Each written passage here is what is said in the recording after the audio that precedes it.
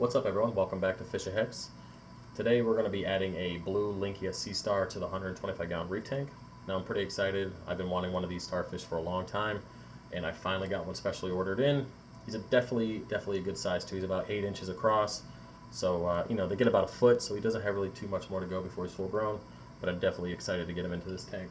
Now, if you don't know my acclimation process, it's pretty simple. I like to float the bag for about a half an hour just to get temperature inside the bag. Then I'm going to empty the starfish into a separate container and we'll drip acclimate from the reef tank to get salinity and pH over a period of about half an hour to 45 minutes. Now, the acclimation process has to be pretty slow with this type of starfish. It doesn't do well with sudden changes in pH and salinity. It just doesn't. So basically that's why I'm going to drip them a little bit longer than I even would a fish. It's just going to be, like I said, 30 to 45 minutes, and we'll see how that turns out. Now, another thing with acclimation with this starfish is when you transition it from the container to the actual reef tank, it doesn't do well being exposed to air.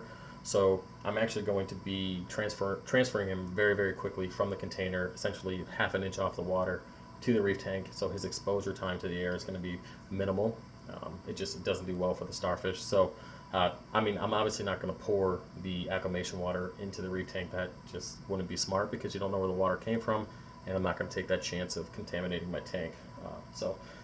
But while this guy is acclimating to temperature, I'm just going to go over to some water parameters that are recommended for this starfish, also some feeding, and then we'll get into doing the drip acclimation. All right, so water parameters, they recommend between 72 and 79 degrees Fahrenheit, 8 to 12 DKH, 8.1 to 8.4 pH, and a salinity of 1.023 to 1.025.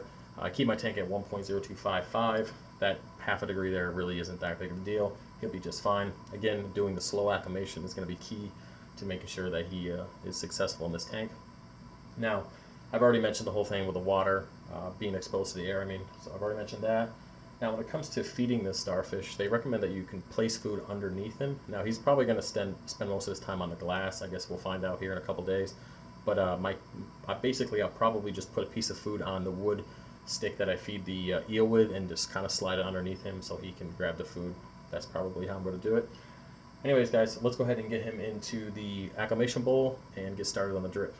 All right, guys, I got the starfish in the acclimation bowl. It's at a drip rate about 1 to 2 drops per second. I'm going to go ahead and leave him here for about a half an hour to 45 minutes. And when we come back, we'll go ahead and get him in the reef tank. Welcome back, guys. It's been about 35 minutes. We're going to go ahead and add this sea star to the reef tank. He's doing pretty good. He acclimated well, so we're just going to make it a very quick transition.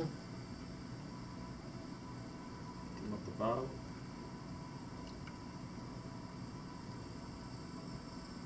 See if I can get him to stick.